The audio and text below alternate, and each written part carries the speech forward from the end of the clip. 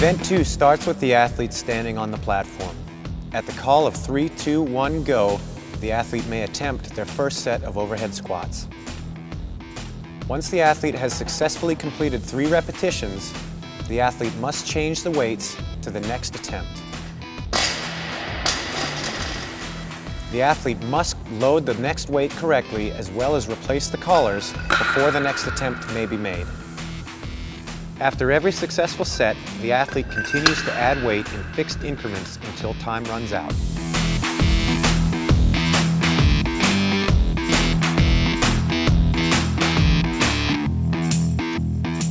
The final repetition of the set must be completed before the time cap for that set to be counted.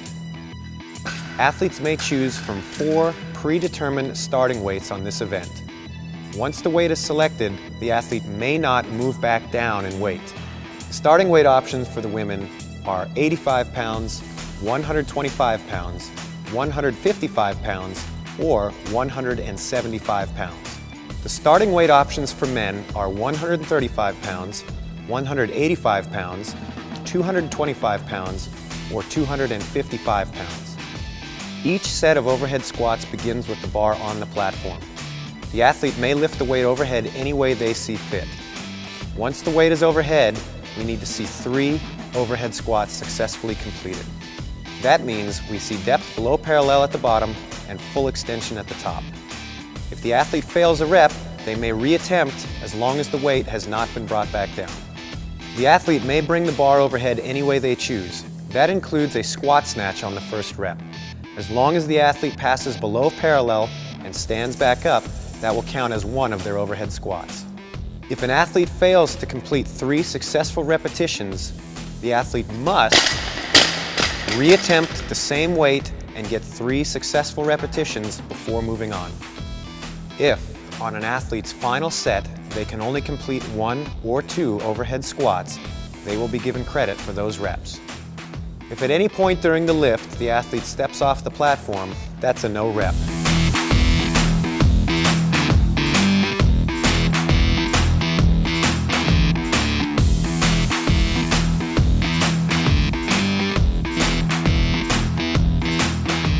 The minimum work required is the athlete completes 1 set of overhead squats.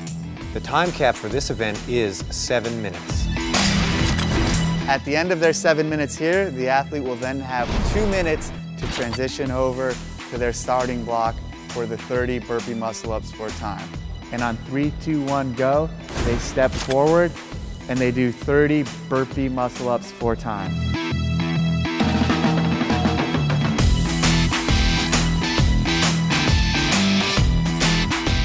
And on their 30th rep, once they finish, they then advance to the red finishing mat where their time will stop.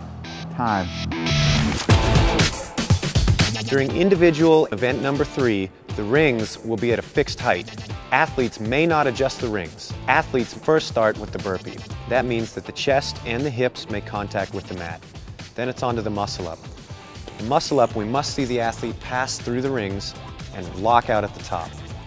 If the athlete's heels pass above the rings during the kip, that's a no rep.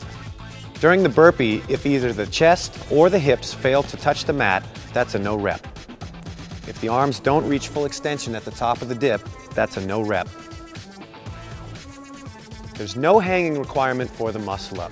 Athletes may choose to jump right into their muscle up without reaching extension at the bottom. During the burpee muscle up, we must see a muscle up performed. Any uprise or other gymnastic skill will not count. For individual event 3, the athlete must complete 3 burpee muscle-ups to continue in the competition. The time cap for this event is 7 minutes.